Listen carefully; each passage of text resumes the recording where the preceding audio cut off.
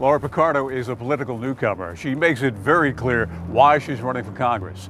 She says that she wants to save herself and her generation from getting stuck with the bill. My name is Laura Pichardo. I go by Laura Pichardo. That's my American version name. I was born and raised in North Carolina. Born in Greensboro to parents who came from Mexico. Laura Pichardo is a UNCG graduate who works at Hanes brand in Winston-Salem. The bill she's worried about getting stuck with and why she's running for Congress is the national debt.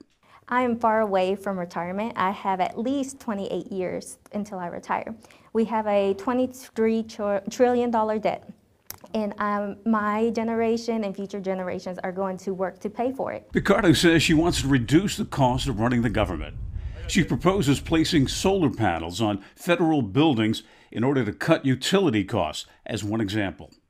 She says she also has an immigration plan that would reduce the national debt and help undocumented immigrant parents of children born in the U.S. They have to stay out of the United States for 10 years. I would instead put a fee associated instead of that 10 years, and maybe like $10,000. That can help out not just with the administration expense to get their citizenship, but also with our national debt. Pichardo defends President Trump's comments about Mexicans. It's not that he hates Hispanics. He just knows that everybody wants to get in, and he just didn't have the appropriate terminology. You think it's just language for him that, I mean, he said an awful lot of things that members of the Latino community are not happy about at all. I believe that he needs someone in his corner to let him know that his language concerning certain issues is too harshly and he needs to change his vocabulary.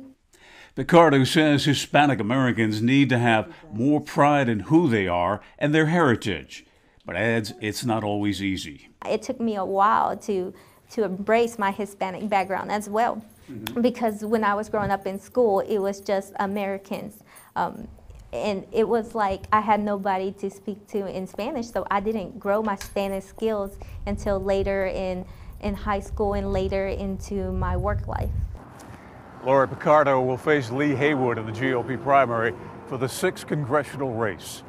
In Greensboro, Bill O'Neill, WXII 12 News.